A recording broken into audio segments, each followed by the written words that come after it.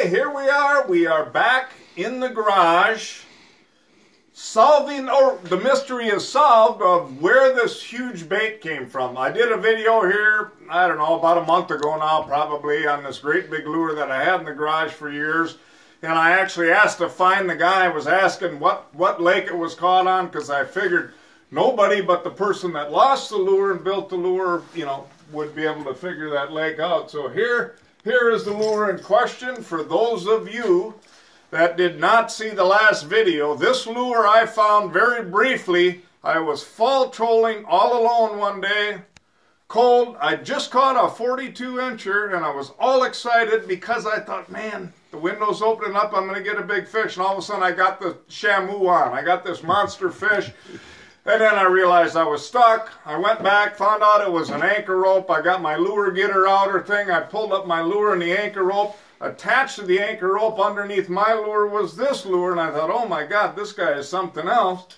He saw a huge fish and he wanted to build a lure. So anyway, I told the story here finally after all these years. It was, I don't know, 16 years ago, maybe more, I don't know. But we found them. Somebody saw the video on Facebook that knew that Mike Gass, this is the guy that makes these lures, Cornell, Wisconsin. He realized that it was probably him because he's seen other lures like this and contacted me. And anyway, we got together. So Mike, you've been doing this. This is really the interesting thing to me. You've been doing this since the mid-'80s, these big baits? Yeah. That's probably one of the first ones that I did put out.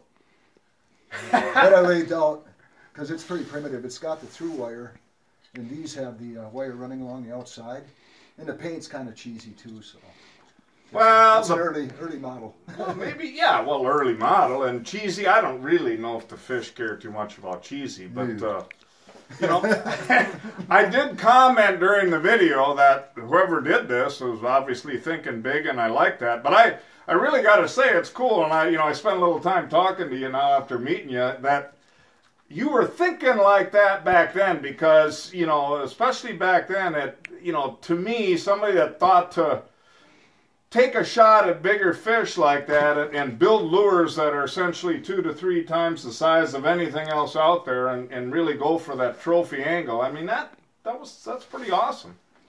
You don't, like you said, you don't get a lot of hits. But when right. you do, it's not a little one. It's worth getting a look at. Oh, absolutely. Yeah, absolutely. And you just basically have done this for yourself and probably friends. You've built these big lures for them? Yeah, I build jerk baits for a friend of mine. And yeah. He likes them. Well, that's awesome. And you've got a couple there you're going to show, but here's a bucket, folks, just in case. What Mike makes, and it's really awesome, but yeah. A little bit of everything. That one is big. Now, do you have names? For the baits? Yeah. No. 2x4, cedar. I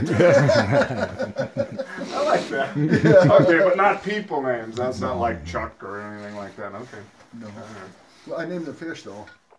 Oh, yeah. Big Jude and, you know. Nice. You one. Nice.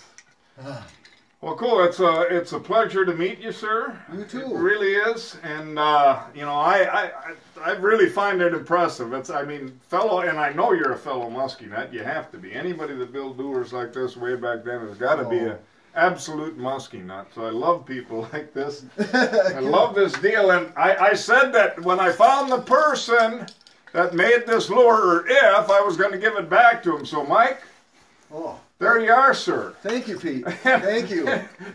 Together again. I've appreciated having it for however long it was. But there's going to be an empty space now right up there with the... I'll shed a tear for a little while, but I'll be okay. And I appreciate you coming up to join me in the garage here and talk about it. Well, thank you. Thanks for having me.